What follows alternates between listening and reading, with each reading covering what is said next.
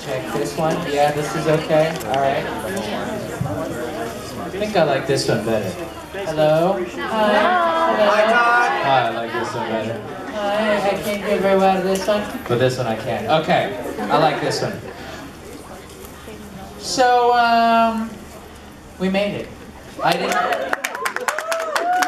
didn't pack warmly for this convention because we never leave the hotel, so it's like, why should I pack warmly for it? Can you guys hear me okay in the back? All groovy? Okay. Very cool. Hello, come on in. Hi. Hello. Why am I playing music? Oh, your thing just... Your phone? No, it's an iPad. Oh, yeah. That's an phone. Thank you guys very much for being here. I know there's a lot going on, and you are here to witness the fact that my gum has run out of flavor. You can always just lean off the side when you're taping, though, and then look on the screen. Right. Okay. And it's supposed to be the kind that lasts a long time. I have a little book that I want to read excerpts from. I haven't read it yet. I, in addition to voicing for video games and cartoons, I also do audiobooks. And one of the books I have here I haven't seen yet, but I got it, and we'll discover it. Let's see. Trying to look at the median age of people in here. And we have some parents, yes. We've got some moms and dads. All right, this book will be particularly helpful for you. Let's see. Now parents, there might be just a little bit of naughty language. Just like a word or two. Is that okay? Mom? Is that all right? No? Okay. You don't like the word, the D word? Like D-A-M-N? That's a bad word. You don't like that word. Okay, I will skip over that word. Even though it's in cartoons. And I didn't create the word. I'll skip over it. This book is entitled S.H. something T-T-Y Mom.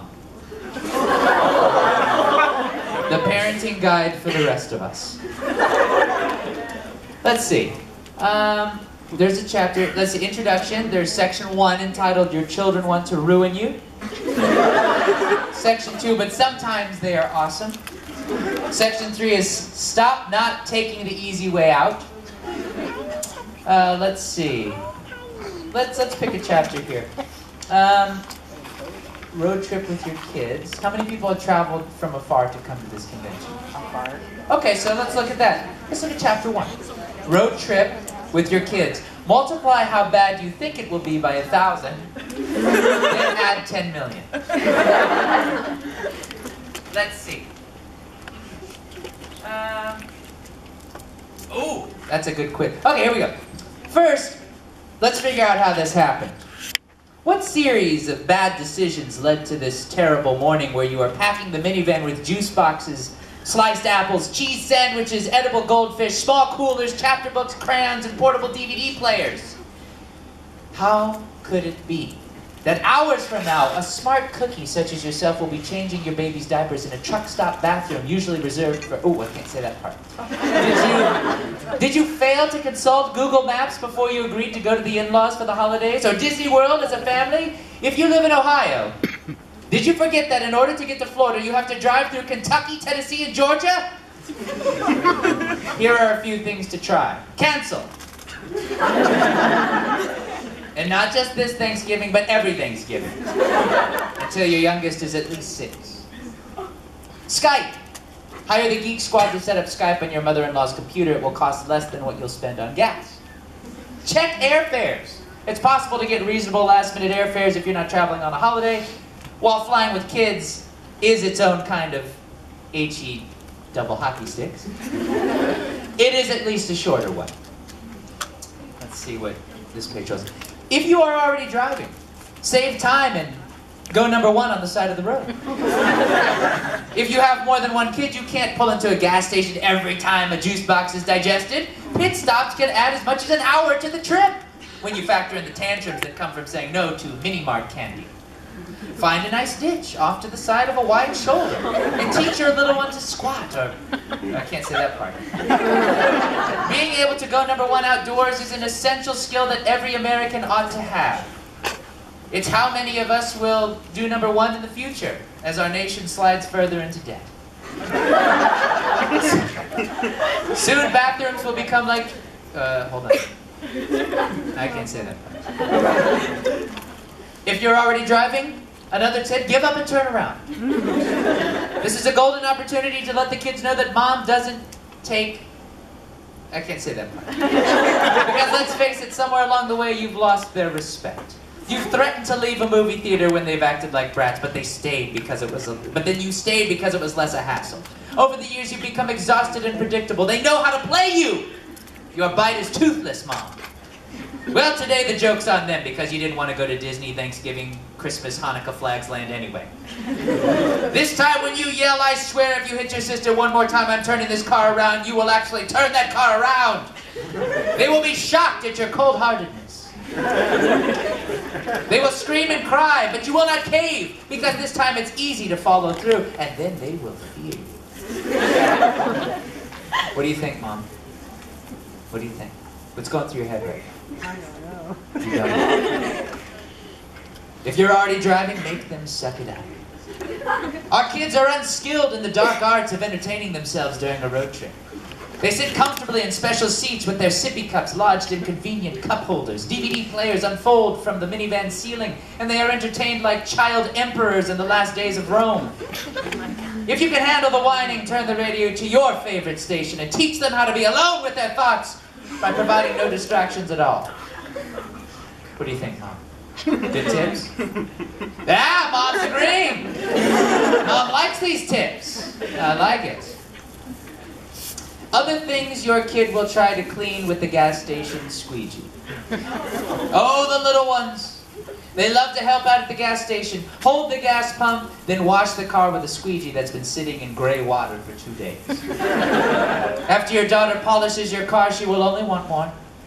Depending on how attentive you are, she'll hit one or all of these targets. The ground, other cars, your shoes, your car's recently conditioned leather interior. Oh, she's in the car now. The GPS, the backup handwritten directions to Disney World, her baby sister's hair, all the orange slices, all of them. These are good tips. Yeah, you think so? One time, so my son, we'll revisit this. My son is 10 years old. A little clone. And one time we were on a trip, and we weren't going on a road trip, but we were driving a place that's like 45 minutes away, and it was a little guy. This wasn't like last week. He was like a little guy. I think he must have been like 2, maybe 1.5 or 2. And so we're driving, and all of a sudden I look in the rearview mirror, and he's got this look on his face. He's just like. And I'm like, you know, and he's in his car seat, and all of a sudden he just goes, blah! I'm by myself. Like, I'm just driving, and I'm like, and from the outside, you see the car going. And so, I'm trying to, like, I'm wiping, but I don't have any napkins. I'm using my organic napkin called my hand. But it's still there on his chest, and so he's like smelling it, and so then he's just like, blah! I don't have any change of clothes. We're just getting to our destination. This book could have helped me. We should have turned around. But I'm a man, and men, we don't do that. I'm not saying we're not smart. We just don't do that. We don't turn around because there's some pride that upgrade that we earn if we don't turn around or if we don't ask for directions. Like when I'm driving, sometimes I'll hear it in the car. They're like, just stop here and ask. I go, no, I don't need directions. Even though we've been driving the wrong way for 30 minutes, I will find my way. But then you get to that when you get to that enlightened place, gentlemen that are looking for your future wives or girlfriends or anything like that, you get to this enlightened place where it's not about winning every single battle. It's kind of like playing Animal Crossing. Do you need to capture every fish? No. You don't have to. You don't need the gold version of everything. Just get the things, and then if you get a couple of gold ones along the way, that's okay. That's life, gentlemen. Men, you get a couple of gold victories along the way. When the lady says get directions, just do it. Just do it. I learned that lesson the hard way. I didn't do it for a long time. So, we'll revisit that in a minute. Anyway, but I don't get to go on a lot of road trips. I do a lot of flying. I typically fly about 100,000 miles a year.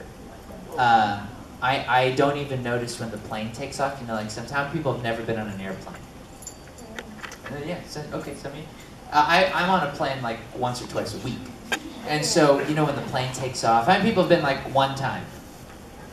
Yeah, when the plane takes off, you're like looking off to the side. It's so exciting because it's like this huge, giant, mechanical beast that like, I can't fly. I can't jump in the air and fly, but this 7-ton piece of machinery can fly.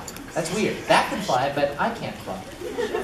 Like, you know, I'm just this 300-pound, like, dude, and I can't jump up and fly. And so, I used to look out the window and be like, oh my God, here we go. Oh, we're up in the air. We're 35,000 feet in the air. We're traveling like 600 miles an hour. Now I'm like, I'm asleep. I just sleep. And I actually did this yesterday. So when I'm flying, if someone's sitting next to me and they look friendly, sometimes you can kind of gauge it. You can sit next to them and you can kind of gauge if they're going to be friendly or not. And so this person was friendly, and so I always apologize. I'm like, ma'am, I don't know you.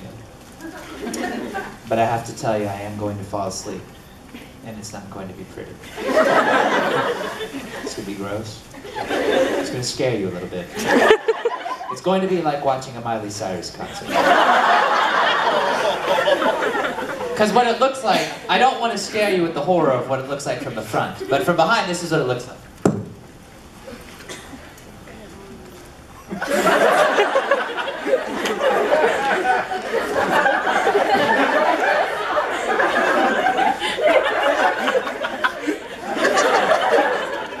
So that's what it looks like when I sleep on a plane. I cannot help it. It depends. If I haven't had a whole lot of sleep, I'll kick in the snore motor to really get. But I don't really snore. I don't snore on planes. I don't really snore actually. I don't really snore. I like to sleep very silently, like a corpse. Actually, I like to lay there with my arms across my chest. I like a wee baby. And so I do that, and I actually do sleep very silently. And what I used to do, my mom, so my mother is very Asian. We're an immigrant family from, she came from Vietnam. And so, a lot of times, parents, I don't know, like, how do you wake your kids up when it's time to wake them up in the morning when they were younger? How did you wake your kids up? You just shove them. It doesn't matter how high the bed is up, they're going to shove them, and if they fall off, they should have woken up. What about you? How do you wake up the kids? This one, she wakes up really early. She wakes up on her Before own. you. But the other two, my other two, Yeah. no, I even bought my son the loudest alarm clock. Yeah. Still didn't work.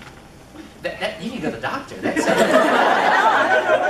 he offered to blow her into his room. Yeah, we even put tried it in that. his ear. Really? He was right. Now, does she wake up before you and like you feel someone staring at you, you wake up, she's like right there looking at you? Here, watch that. Scaring mama. And so how do you get the other two up? I mean, what's the deal? Just gotta keep going in there and You get just- up. Or send me up. You wake them up. Yes. Okay. All right. Good to know. Jedi Knight. Okay. Well, what I do is when I fall asleep, when I was a kid, my mom would come in and she would, sometimes it's very gentle. You're like, hey baby, time to get up. Okay. And then you go off. And you come back and you're like, hey, time to wake. That's what I do with my son. I'm like, hey, son, time to get up, buddy. Like Good Cop in the Lego movie. Oh, hello, son. Oh, would you like some of the... Too bad. Oh, hi, Mom. Hi, Dad. And so what she did, she doesn't do that. She's the complete opposite. She is the Vader of waking people. So she takes all the covers, she rips them off the bed. And so then that doesn't work. So then she comes up to my face and she takes some little like toothpick or something and she like flutters my eyelashes to where they get very itchy. If that doesn't work, she like takes my head, she pushes on my head. And, eventually I'll get up. But then it got to the point where I got bigger than my mom, because my mom's 4'10". And so then what she would do is I would get to the point where I'd wake up before I would be awake. And so I do is I pull the covers over my head. And so then I'm sleeping, and then when my mom pulls the covers off, she just sees this. And I scare her a little bit. But no, man, I love sleep. How many people go to bed at a decent time? Like, you know, you're in bed by 10:30. It depends on a lot of things. 9 o'clock? You're in bed at 9? What time do you wake up? Because you gotta go to work? Do you think work? Okay. 40-minute drive right on. Okay. So when I go to sleep at like 10:30, I want to stay up. You know, isn't it crazy how when you're a kid you're like, I'm not sleepy. And like you're fighting sleep all day. No, I don't want to go to bed. And then when you get into college, you're like, please let me sleep. Oh, God. Oh my God. So many times I fell asleep on my textbook, and then I wake up and it's like, oh, I guess I'm not going to do those math problems. They're on my face. I love sleep. I go to bed like 10:30, and then I wake up like it. What's sad is I wake up before my alarm. My alarm is like, okay, getting ready to wake him up. Ah, he's already awake. And because I get up and I try to go to the gym. I try to be there first thing in the morning because, like, you know, you wait. You know that time in the gym in the evening when everyone's like coming and then you can't get on a machine, but then you get on a machine and then you go try to go to this machine, and when you try to come back, there's a dude sitting on there who's clearly going to be there for a while because he's just resting. He's not sweating at all, but he's working out. That's what's going on. And so I like to go to bed, and I don't do a whole lot of napping. I don't do the siesta midday, even though it's good. I like it, but like I just can't, like, because when I go down, I can't do like a 15-minute. I used to sleep when I was in college. I would sleep in my car because I didn't want to go back to my apartment because I'm like, well, because I'd get back from the set or like playing a concert or something. By the time I get back, it's like 3 or 4 in the morning, and I'm like, well, I might as well just sleep here because I've got class in like 2 hours. So instead of going back and unloading the gear and taking a shower and blah blah blah, I'm just like, I'll just pop the seat back, go to sleep, wake up, go eat, and go to class, go to my first class. And because sometimes my schedule, I would take 18 semester hours, and then I would go to rehearsal, or do a performance. Then I would go to the film set and film a movie all night. I mean, I was super, like, I wasn't eating at all. I was super thin. I was like Scarecrow. I was like a little, like skinny little string bean man. And like Jack, what's this? What's this? No sleepers over there. And so I was very, very small. But yeah, so I love sleep.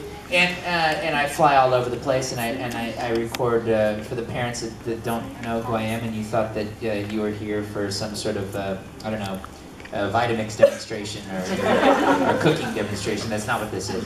I'm a voice actor and on-camera actor for let's see, some shows like Fairy Tale, Black Butler, Italia. Fairy Tale. I got one. He could do an Oran High School. And Free. Someone got even Spock moving. and Star Trek continues. We start filming our episodes 4 and 5. If you come to the panel tomorrow, I'm going to talk more about that and show you some stuff. If you're a fan of the original series, parents, we continue, Star Trek continues, we continue that original mission. So I'll talk more about that and talk about how we have one of our guest stars for the next episode is actually a previous Doctor Who previous Doctor Who, Colin Baker. So he's going to be there. But yeah, so it's pretty cool. So come tomorrow. I'll show you some stuff. I'll show you some of the some little bit of clips from the episodes and things like that. But yeah, we get to do all sorts of fun stuff. Some of the things that I really like voicing some of my favorite video games to voice is like World of Warcraft was a lot of fun, and Call of Duty was fun, and Street Fighter 4 was a blast, and I think one of the cartoons that I voiced, Legend of Korra, just had. What'd you guys think? Was it okay? Yeah, pretty cool. Batar Jr. is who I was in that, and I got to be. You know, the whole time, what's funny about that is, so Zelda Williams is a voice in that, and the whole time I was just like, oh, Zelda, that's a cool name. Had no idea she was Robin Williams' daughter. And so we're just talking, and I'm like, so I go, did your dad name you Zelda because you? And I didn't know it was Robin Williams. I was like, did your dad name you Zelda because he liked Zelda actually? And she goes, yeah, we're big Zelda fans. I'm like, oh, okay. And I just didn't connect it because Robin Williams was a huge Zelda fan. And I'm just like, oh, that's really cool. Your dad must be cool. And she's like, yeah, he's pretty cool. Oh, okay. And there's another girl in the cast who she was in all the So You Think what are those dance movies? Just the High School Musical. She was in all those movies. And she was very careful not to. I guess she gets encountered by dudes that are always like trying to make her one of these moms one day, but by making her a mother. But I was just being nice, and I was just asking her about what she does and stuff, and she was like, oh, I just got back from New York, and I go, oh, well, what were you doing there? Because I knew nothing about it. She's like, oh, I was just doing a dance thing. I go, oh, okay, so you're a dancer, very cool. And then what I slowly started to realize is that everyone around me, we all do stuff. And like they would ask me, they go, because I get that way too. Because I can tell when someone's coming up to me and they're asking for something. Like it inevitably happens. Like they'll talk to me and then all of a sudden they'll be like, so how can I get into, and I'm like, what? You just ruined it. Because basically what they're saying is like, wow, you do voiceover, that's a great gig. How can I take your job? Like, that's essentially what they're saying. And so I'm like, well, take this plastic bag that says not for children, put it over your head and breathe in. And so, but I was starting to see all these. It was fun to record and just see these people in movies. I'm like, wait a minute, I was just recording with them, but it was pretty fun. But so I get to. It's a fun life in LA. I've been in the industry for a very long time, and actually, this is good. The parents are here because even though my mom wasn't supportive of me going into the industry, it's not that she wasn't supportive. It's that she would have rather me be a doctor or a lawyer or a dentist. Because some of my family is very traditional.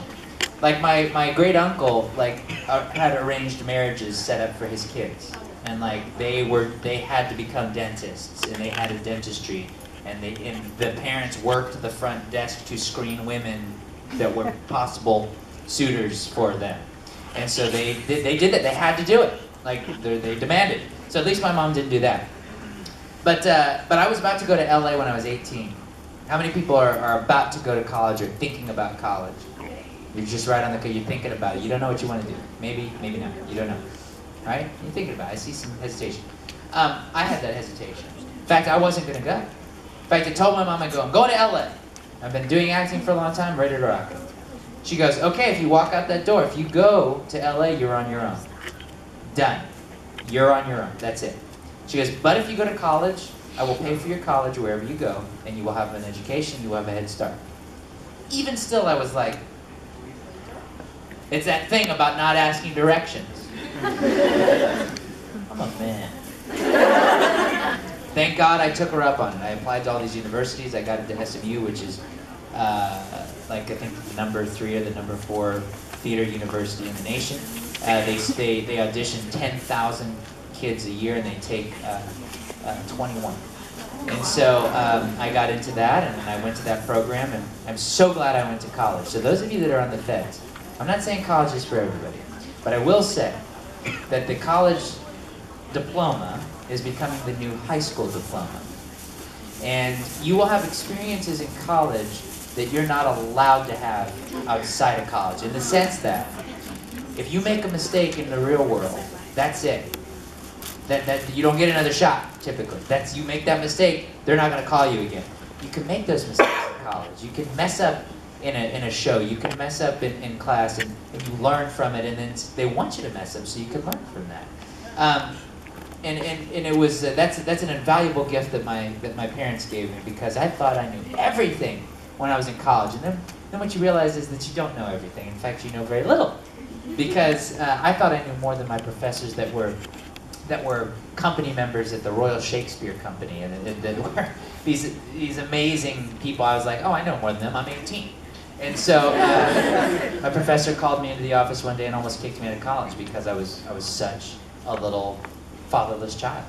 And so I had to get my act together.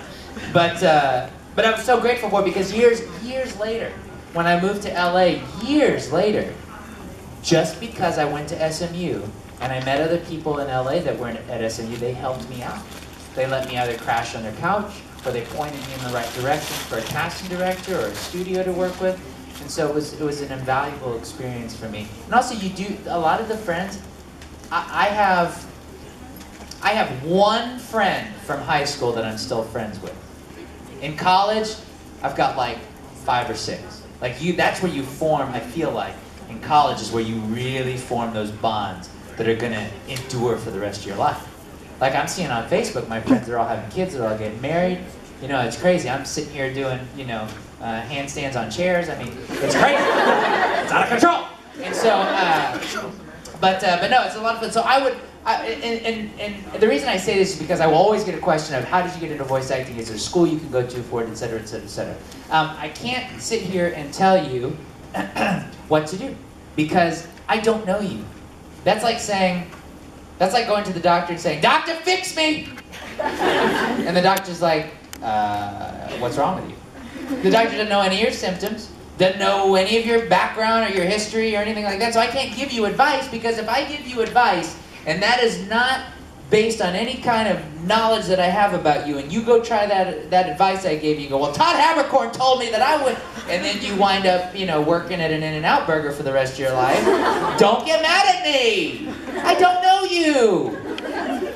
And so I resist giving specific knowledge like that. What I will say is that education has helped me greatly, and that I wish I had taken more advantage of it when I was in school, especially when I was in high school, because there it's free. The knowledge is free, and teachers want to help you. When you get to college, my college was like over $150,000. I mean, absolutely nuts. And you're paying for every minute that you're there. And I still didn't take advantage of all the education there. So it's like, do it, people. You got to do it. I will say, like, go do that education.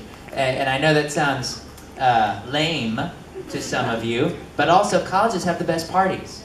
Come on. I had a PA system for my parties, and like I had like a whole sound system, and I would broadcast out over the courtyard, and it was awesome. People came to our parties, and it wasn't a party until security came and shut it down. And, but don't go because of that.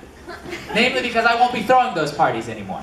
But yeah, go because that's where you can find yourself, and like I said, making mistakes. You learn so much from making mistakes. Nobody wants to make mistakes, but that's where you learn the most. That's where it's awesome, you know? It's like when you're watching a movie, if the good guy wins every time, that's why I quit watching Ninja Turtles. They win every single episode. It's boring! When there's some conflict, that's where it gets interesting. So, like at the end of, Star Trek II, Wrath of Khan, when they killed Spock, that's a huge conflict. You're like, oh my god, I can't wait till the next one. And then, boom, part 3 comes out, you're there opening day. Now, J.J. Abrams' Star Trek, this last one, when they killed Kirk for 10 minutes, they actually could not keep him dead for 15 minutes. I timed it. 15 minutes he was dead, and they had to bring him back to life because they don't have any cojones to leave him dead. But anyway, speaking of which,